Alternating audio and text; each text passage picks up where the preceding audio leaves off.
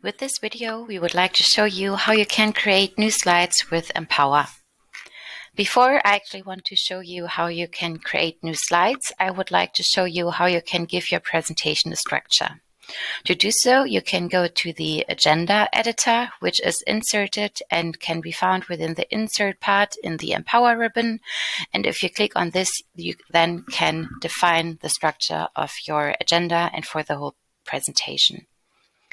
Depending on the agenda templates that were included for your company, you can find the different choices of agendas here.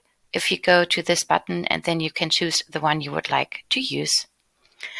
The title for the agenda might also be able to be changed. For example, if you don't want to use agenda name as title, or for example, use table of content, you can then change this here within this box. The next step is then that you define the different agenda items you would like to include within the presentation and for the agenda. And you can do so by simply clicking Enter, or if you would like to use the button, which is available on the right side of this window, you can also click Add and it does the same.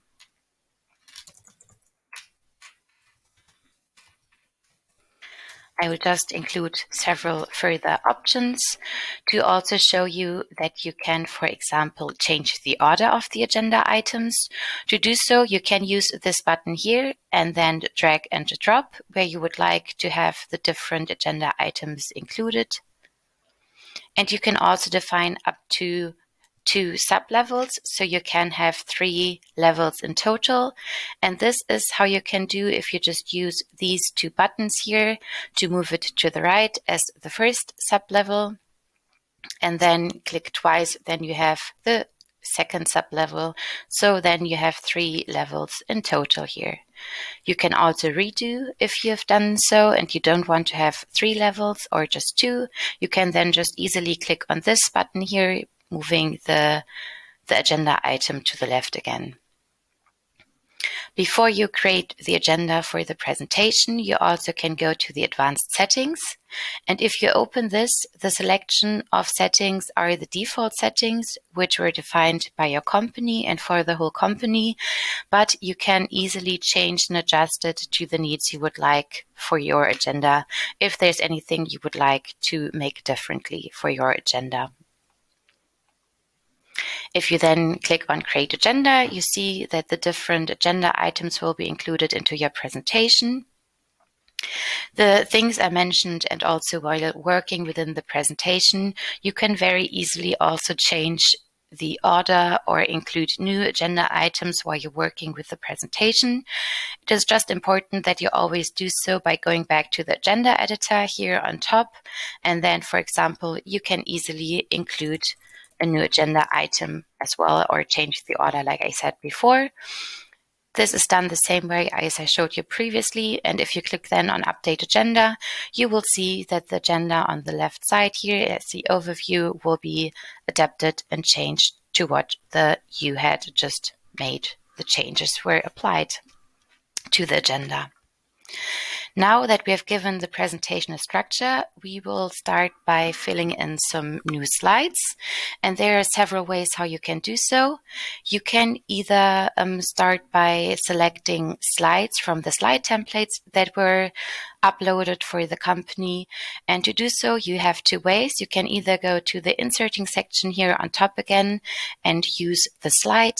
So for inserting slides, and you will then be directed or redirected to the right side to the quick access pane.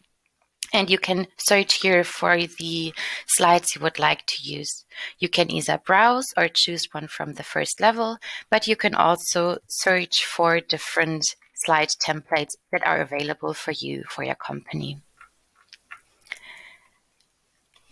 If you don't want to use the slides part here, you can also go directly to the quick access pane, which is the bar on the right side of the PowerPoint window, and go to slides here. And then the same window will open where you have the same slide templates available. And here again, you can also use the search bar and look for the items or the content you would like to include. And I would now start by inserting this slide here. You can do so by double-clicking on the respective slide or use the insert button, which is on the bottom of this window here. The slide will then be included into the presentation. It is important for you to understand that the slide templates I just showed you and that are available here within the slide templates are also here are pre-formatted slides, so they're actually not filled with any content, but you can change them according to what you would like to show within the slide or for your presentation.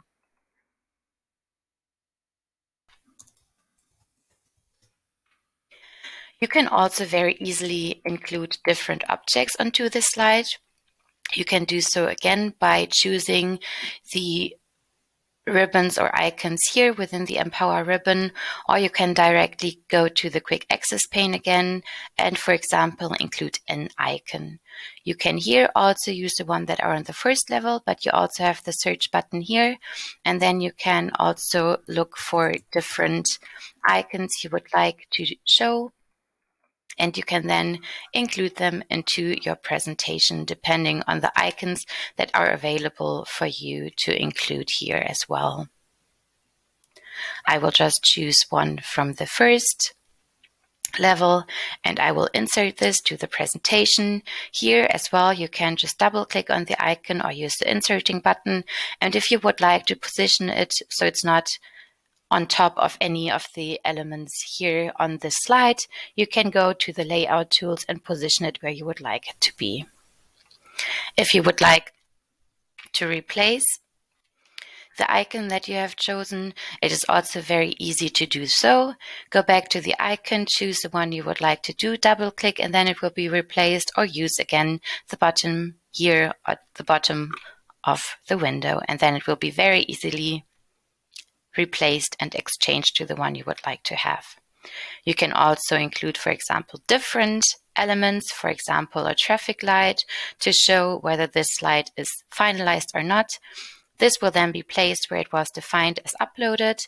And if you then would like to change it to the green light, you can do so by just right-clicking on the element, go to the traffic light section, and then change it very easily to the green. So then you can mark this slide, for example, as finalized, or that it's okay within the process where you are at. Different elements you can include are the text elements here as well. You can use the button here or go directly to the quick access pane. And then also you can use the search button here, insert, for example, a comment or a footnote to your presentation. Here the same double clicking or inserting button, and then you have very easily just included a footnote for your presentation, which you can then change to what you would like to show and have as a footnote for this respective slide. There's also another way how you can include and start and create new slides that are not based on pre-formatted designs. And how you can do so is if you go to the new section of the Empower ribbon and go to the new slide part, which is available here. And then you can just insert a new slide or click on this arrow here. And then you have the different layouts that are available for your company. And then you can choose however and whatever slide and layout you would like to insert. I will choose a title and content for our purposes, and you will see now that this content placeholder here is easily to be filled with any text, but also other elements with this icons or with these icons you have here. And the good thing is if you just click on the tables, then you will be redirected to the tables that are available for your company.